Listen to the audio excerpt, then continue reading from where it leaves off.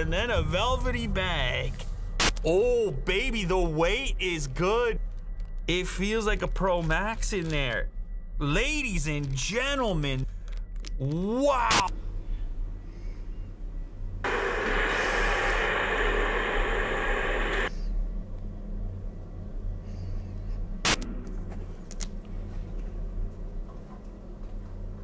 Yep. So before we get into today's video, I want to announce a giveaway. I got a couple of those new purple iPhone 12s, the mini and regular size, for you guys. So if you're a subscriber here on the channel, leave a comment down below with your Twitter handle for your chance to win a purple iPhone 12. This is only for subscribers though. Good luck, everyone. Today we have something very special. This came all the way from China and just showed up here. And you know when you see this type of tape on top, you're in for something special because it came a long way. And that's what this did right here. Inside this package, supposedly, is the closest, best look yet at the next generation iPhone, the iPhone 13. In this case, I believe it's going to be 13 Pro Max. It is not a completely functioning unit. It is a mock-up, some like to call it, a model, but I've been told it's fairly high quality. In other words, the materials in use, metal and things like this, to mimic the eventual unit that will hit the market at some time soon. Everyone is always trying to predict exactly what that next iPhone is going to look like.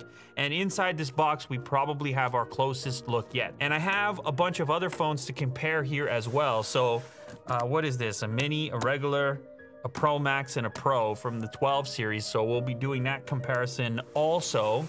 The rumors have been that we're going to see bigger individual camera units on the back, as I just mentioned, and also that we were going to have a slightly smaller notch. Now, I don't know on this construction how they're going to represent a smaller notch, like how they're going to kind of map it in there, but hopefully we can catch some measurements there, because a lot of people have been waiting a long time for a shrunken notch. I don't know how much you care about it, but Apple has been maintaining this large-scale notch for good reason, because they're hiding all of their Face ID tech inside of there. But if they can pack it into a slightly smaller region and give you more screen, why not? I think anybody would be happy with that. All right, so, ooh, secret packaging. Like, look at the reused box with the grease stains inside. Some chicken wings were in there previously. That's how you know you're about to have a good time.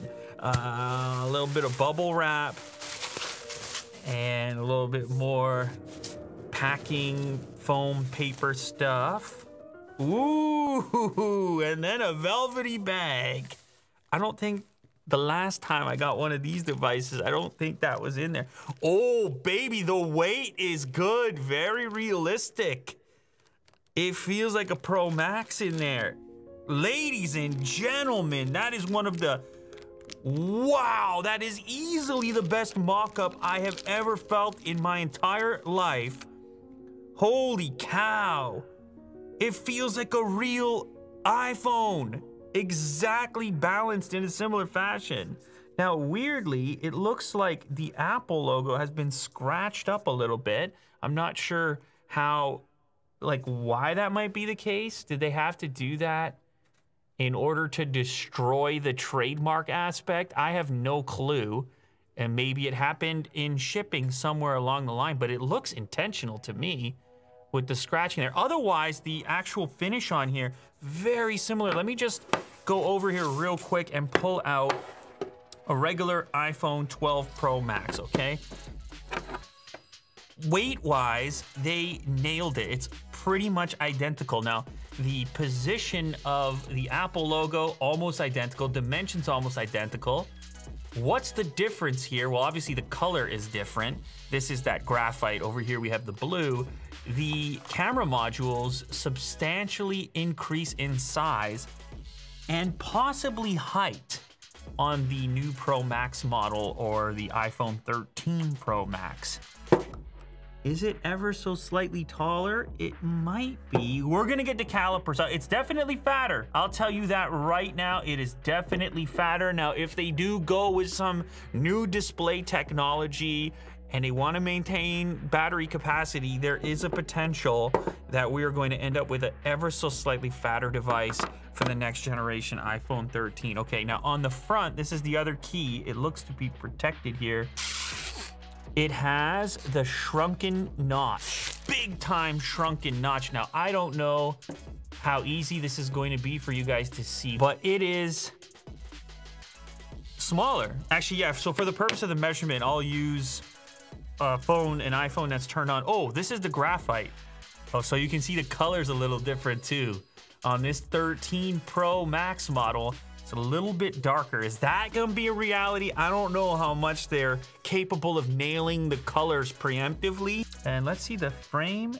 The frame's a little bit lighter too and more reflective. Also, the antenna bands are light as opposed to dark, which I'm not sure that's gonna be the case. So on this side of the unit, they're identical. You have your volume buttons, your vibrate switch, and you can see mapped out over here where the SIM tray would be. Other side of the device, we have our power switch, power button, which surprisingly actually works on this model as well. And then on the bottom of the device, I think they're identical. So it's not that thing that was rumored with like the portless iPhone. Apparently not this version, at least if you go based on this particular model. You still have a lightning port on the bottom. It looks like a little bit different, but essentially that's a lightning. It's not a Type-C, so no luck there. No Type-C. You're gonna see portless, I guess, before you see Type-C.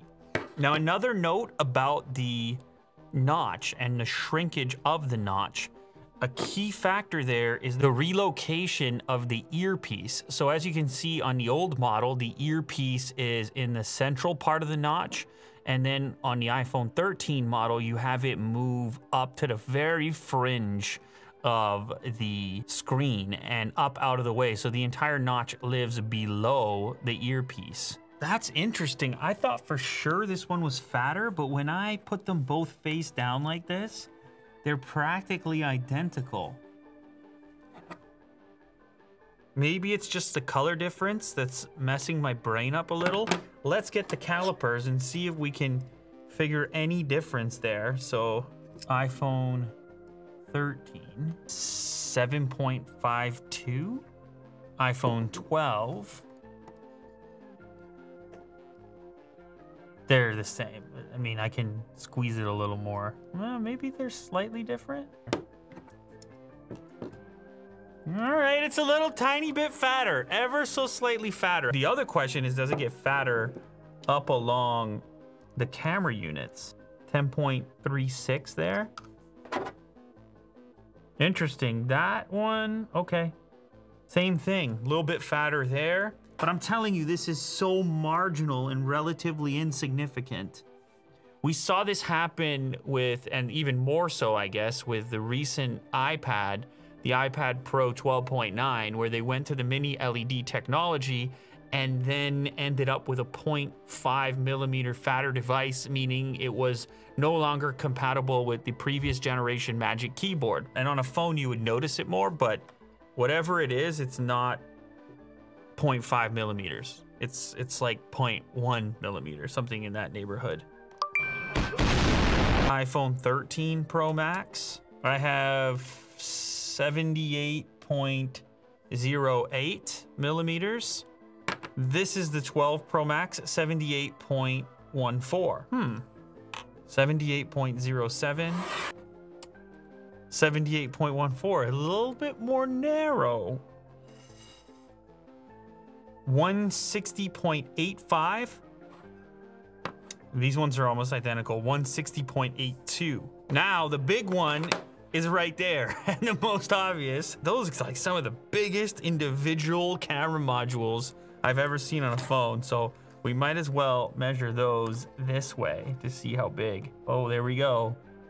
16.99 millimeters tall versus 14.10. This is the biggest difference on the entire design, is the camera size per individual module. Now, This could be different for the other models. Obviously, you're gonna have the 13 mini, 13 Pro, and then Pro Max. So that could be different on a per model basis, but to give you an idea of how much those things scaled up, they scaled up more than any other singular dimension. Although I should check the notch as well. So this is just a regular Pro model, right around there, 34.62 millimeters on the old notch. Now the new one is tough for you to see right over it.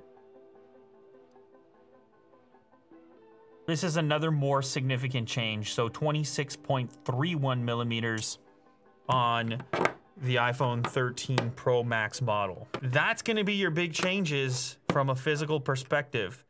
There are other rumors around Touch ID potentially showing up in display or possibly in the power button. This power button doesn't seem to be a sign that that's where it would live. So there's rumors about Touch ID in display in order to deal with the fact that nowadays people are wearing masks and are in certain circumstances where Face ID is not as functional. And then obviously you'd expect to see camera improvements with the enormous camera modules. Also, and this is a big one for myself on the display side, never mind the shrunken notch, but what about the display itself? The rumor here is 120 hertz ProMotion like they have on the iPads, like a lot of other manufacturers in the Android space have.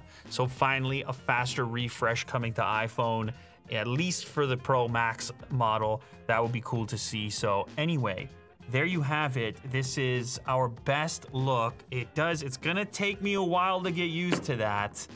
That is a real statement. Increasingly, the phone is becoming the camera, and the camera is indicating to everybody around you which model you happen to have. And that's definitely the case here. You're gonna notice that thing right there. But yeah, that's a look, an early look, the best look yet. I'm actually kind of, it's kind of cool to be handling this right now, so far ahead of the actual launch of it, but that's the way it goes with Apple products. People want to know as far in advance as possible when it comes to figuring out what to expect with the next version, and hopefully this helps out a little bit. So there's your measurements, and there's your look. The iPhone 13 Pro Max modeled. Oh, also, thank you very much for watching and making it all the way to the end. If you want your chance to win one of these iPhone 12 purple models, make sure you're subscribed to the channel and then leave your Twitter handle down in the comment section for your chance to win. Good luck. Look at that beast.